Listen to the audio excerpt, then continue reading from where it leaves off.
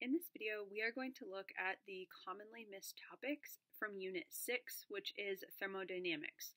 Specifically, we're going to focus on topics 6.4 and 6.7 as those were the most missed in the progress check, but we will also talk about some other topics as well as important equations within thermodynamics. So before we get into thermo, I just want to remind you about one very important thing when we're doing math, and that's significant figures. So don't forget about significant figures when you're doing calculations. Remember that when you are adding or subtracting, you should be rounding your answer to the least number of decimal places. And when multiplying and dividing, you round your answer to the least number of significant figures. So if we look at this data off to the right-hand side, we have the initial temperature and we have the final temperature. So let's first figure out what these measurements are. Here's 20, 25, 26. So it's not at 25, not at 26.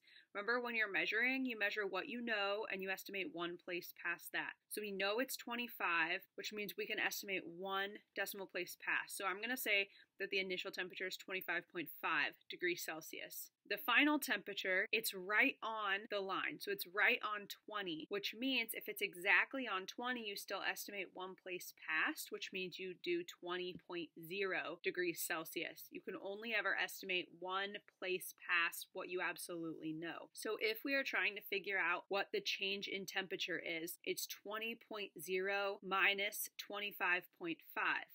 The least number of decimal places is 1. So when you do final minus initial, you should be rounding your answer to 1 decimal place. When you multiply and divide, that's when you look at significant figures. So a general overview of Unit 6, which again in the AP curriculum is thermodynamics.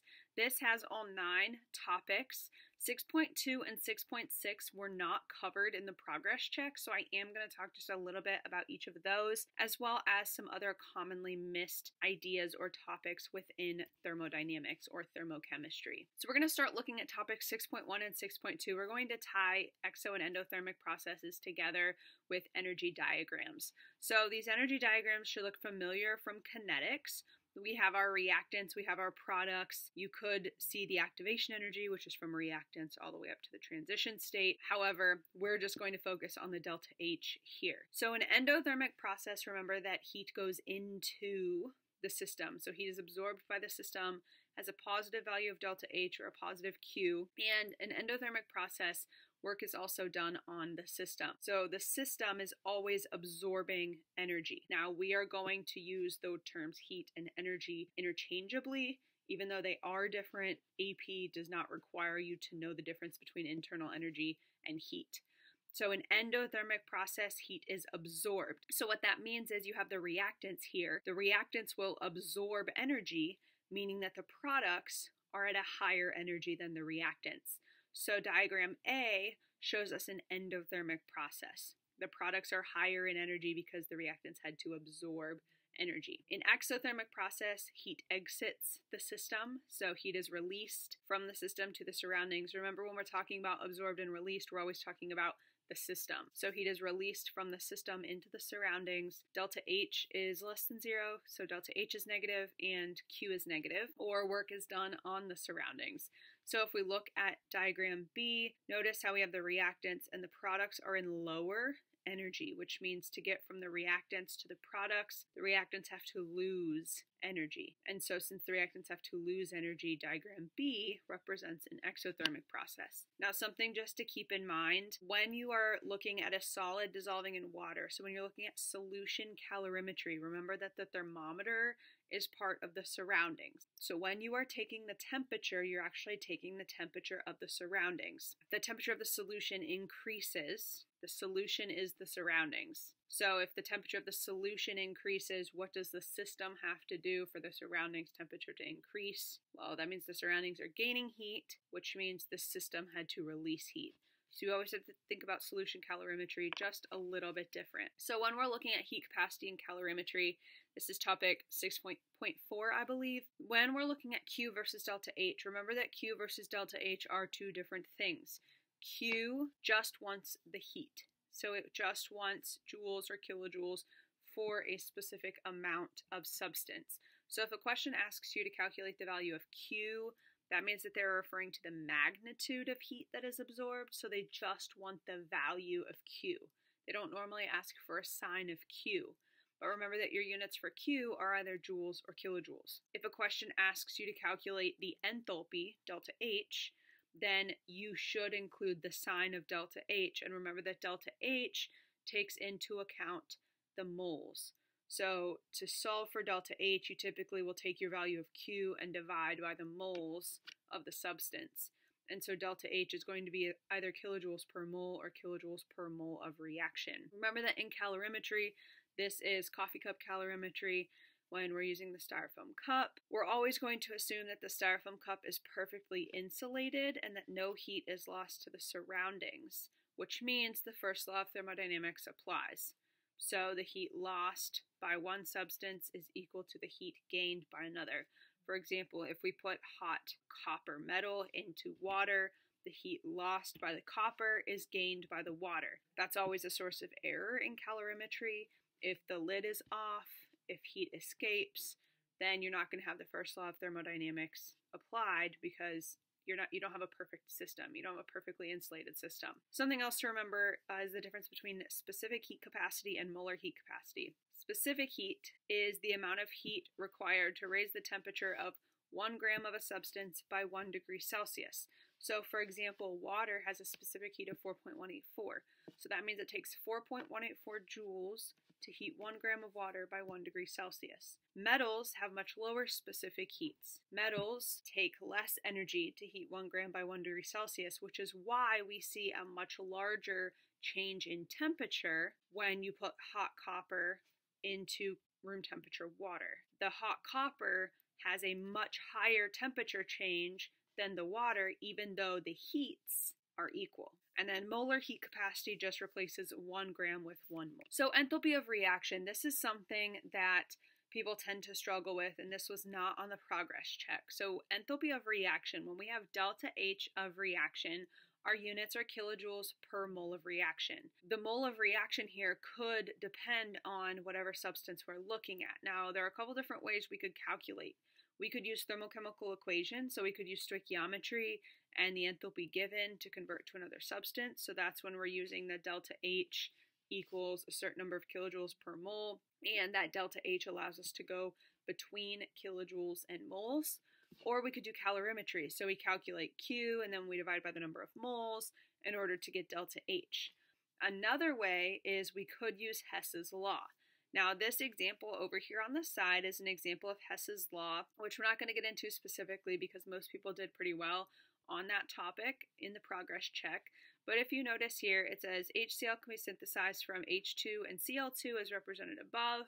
If you're studying the kinetics, here's a mechanism. So it says we're studying the kinetics and they give us a mechanism, but notice that they say, what is the value of the enthalpy change per mole of HCl produced? So here's our overall equation. We need to manipulate these 3 steps to get to this overall equation. So if we try to get to this overall equation, we have Cl2 and H2 already on the reactant side. We have HCl already on the product side. So all we have to do is actually add all of these up because the Cl's cancel, the H cancels, and when we add all of these up, we add up the delta H values. Now when we add up these delta H values, what we actually will get is negative 186 kilojoules. That's not actually the answer because this specifically says what is the change per mole of HCl. Well, this negative 186 kilojoules is for 2 moles of HCl produced. So if we divide our answer by 2, we get negative 93 kilojoules. So you always want to pay attention to what your delta H represents. Our delta H here, if it's kilojoules per mole of reaction, well, we have 2 moles of HCl produced for 1 reaction that's run. So we have to divide by 2. So you always want to make sure that you pay attention to your units. Bond enthalpies was another topic. And bond enthalpies and heats of formation, people tend to use the same equation, but you cannot. So for bond enthalpies, bond enthalpy or bond energy just represents the energy required to break a bond or form a bond. So remember that breaking bonds takes energy. So if I have a stick and I want to break it, it takes energy for me to break it. That means that I have to put energy into it, so it's endothermic. Forming a bond releases energy, so that's exothermic. So to calculate delta H of reaction from bond enthalpies, you're going to use this equation. So delta H of reaction equals the sum of the bonds broken minus the sum of the bonds formed. And then you just use the bond enthalpies that you're given. You always have to be given bond enthalpies, same with heats of formation. When you are trying to calculate delta H, you will need to have the Lewis structures drawn so that you can actually count how many bonds you're breaking and how many bonds you're forming. But also don't forget to take into account the coefficients. So if you have a 2 or a 3 out front, make sure that you're multiplying those bonds accordingly. So some important thermodynamics equations and other information.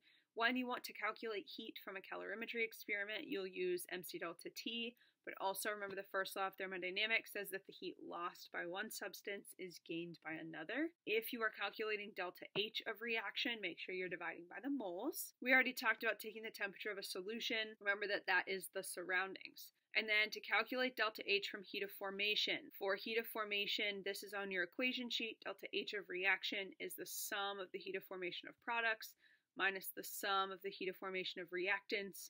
Don't forget to take into account coefficients. So you're going to multiply your coefficients accordingly. But remember that the heat of formation of a pure element in its most standard state is 0. So if you are not given a heat of formation, it could be because it's 0. And then finally, to calculate delta H from bond energies or bond enthalpies, you do the sum of bonds broken minus the sum of bonds formed. If you do not have these starred or labeled on your equation sheet or written on your equation sheet, this bond energy equation is not on your equation sheet, make sure that you write those down. So to make sure that you are getting the maximum number of points possible, some things with free response questions. This thermodynamically favorable we shouldn't have to use because delta G is not on the AP test. Make sure when you are doing free response questions that you are not forgetting about your signs.